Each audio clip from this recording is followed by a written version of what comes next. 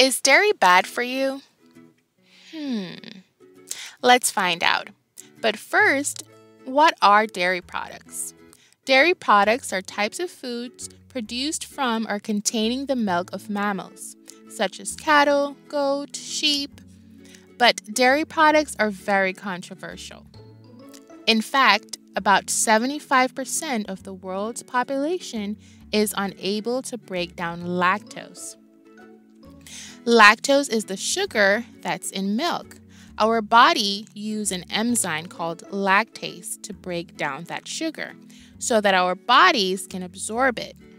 But people with lactose intolerance don't have enough lactase.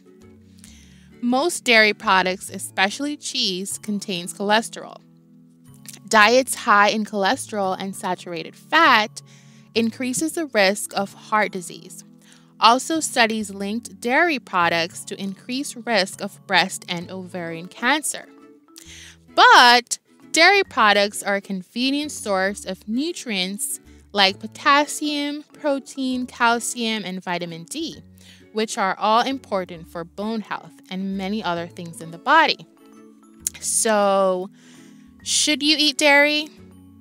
Well, it really depends on the person.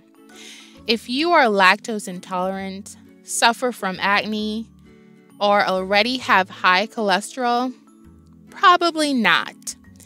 But if you just enjoy it as a source of nutrition in your diet, go ahead. Always check with your doctor if you're on medication for food interaction with your meds. Guys, don't forget to subscribe, like, and share, and thank you so much for watching. Bye, guys.